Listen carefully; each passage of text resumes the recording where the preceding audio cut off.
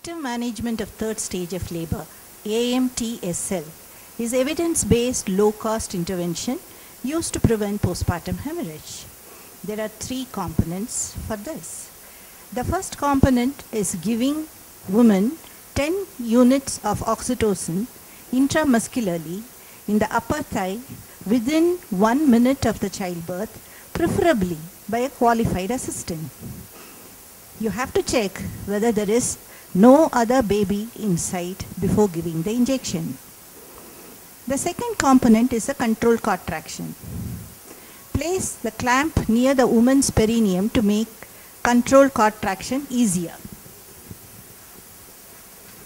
Place the palm of the other hand on the lower abdomen just above the woman's pubic bone to assess the uterine contractions. Wait for the uterine contraction and only do controlled contraction when there is a contraction. With the hand just above the pubic bone, apply external pressure on the uterus in an upward direction towards the woman's head. At the same time, with your other hand, pull with firm, steady tension on the cord in a downward direction. Follow the direction of the birth canal. Avoid jerky and forceful pulling. If the placenta does not descend during 30 to 40 seconds of controlled contraction, do not continue the pull on the cord. Once the placenta and membrane delivers, the third component of AMTSL is massaging the uterus. Massage the uterus stimulates the uterine contraction and helps to prevent PPH. The woman herself could be taught how to massage her own uterus and ask her to call if her uterus becomes soft. This procedure should be continued once in 15 minutes for the first hour or two. Thank you. This is the postpartum hemorrhage prevention box. We have three compartments. Compartment A has airway and oxygen mask.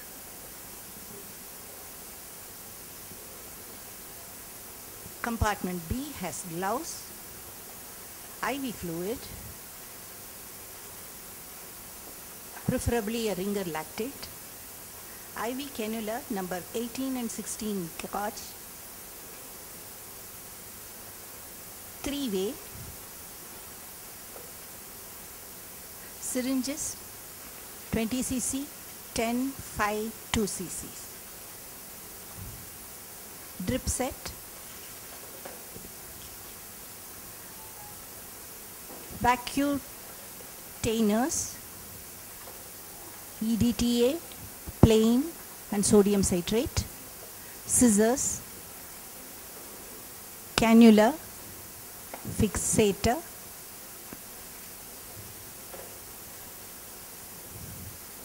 micropore plaster 1 inch. Compartment C has Foley catheter,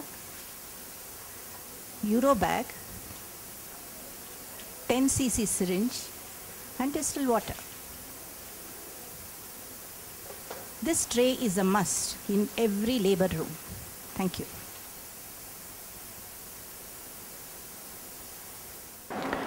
Condom tamponade. The materials used to assemble the condom catheter include condoms, preferably 2, black silk, a Nelaton catheter.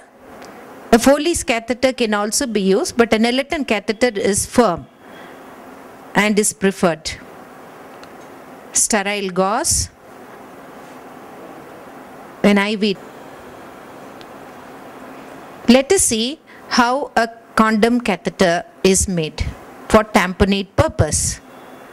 The open end of the condom is loaded onto the thumb. It is preferred to use 2 condoms instead of 1, and the Nelaton catheter is threaded into the condoms.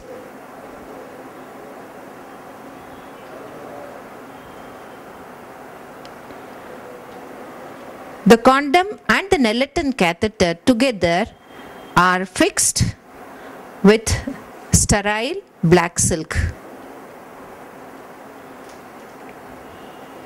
It is preferable to make this ligature quite tight so that there is no leakage of saline later.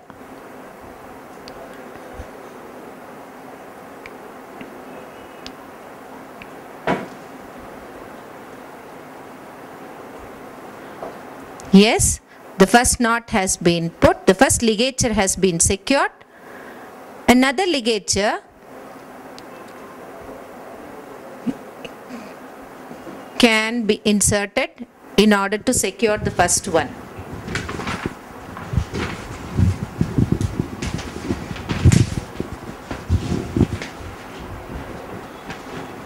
A balloon tamponade can be used for a variety of causes, including uterine atony, which is the most common cause, coagulopathy, retained placenta, placenta previa, and placenta accreta. The tamponade involves inserting a rubber or silicone balloon into the uterine cavity and inflating the balloon with normal saline. The balloons could be Sengstaken Blakemore, Bakri balloon. The intrauterine balloon is believed to act by exerting inward to outward pressure that is greater than the systemic arterial pressure to prevent continual bleeding.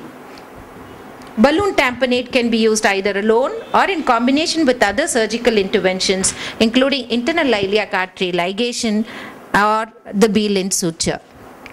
Now, the condom so assembled is connected to an IV drip set.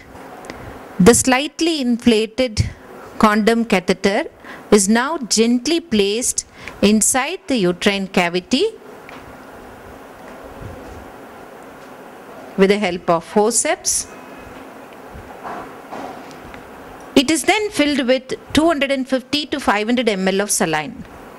In most cases, inflation of the condom can be stopped when there is resistance to more saline or when bleeding stops. The time required for PPH to be controlled after placement of the condom catheter is anywhere between 4 to 15 minutes. Once cessation of bleeding is confirmed, vagina is packed with sterile roller gauze to keep the condom in place. All along, an oxytocin drip is run concurrently and at least for 6 hours after placement of the condom catheter. The condom catheter is removed 6 to 72 hours later depending on the bleeding and the patient's general condition. Friends, what the doctor is holding is a non-pneumatic anti-shock garment, NASG, which is made of neoprene weighing just 1.5 kg. When it's applied, it exerts 45 mm pressure to the lower half of the body. It reverts and prevents hypovolemic shock in postpartum hemorrhage. It allows safe transfer from labor room to the operation theatre or to the highest center. First explain to the patient, you are going to make her wear this suit as a life-saving method. Open the garment and place the central dotted line against the patient's spine. You can turn the patient. Keep the upper border at the level of the lower border of the last rib.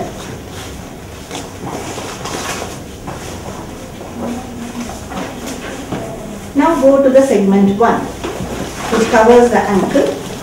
Strap it. Stamp it to check whether it is tight enough. Then to the segment 2, to the calf. And then segment 3 to the thigh.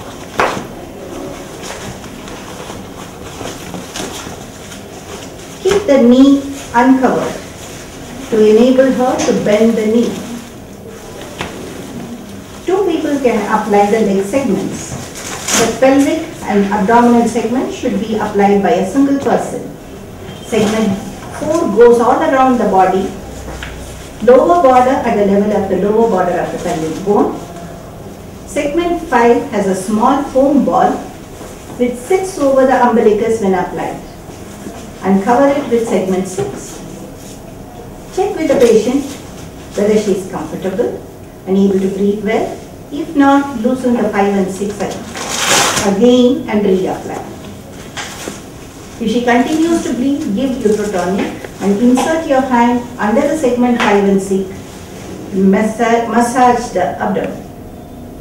When and how to remove and to clean, disinfect, dry, fold and store for a reuse, and how to manage toileting, vaginal operation and laparotomy with NASD in situ will be demonstrated at the workstation.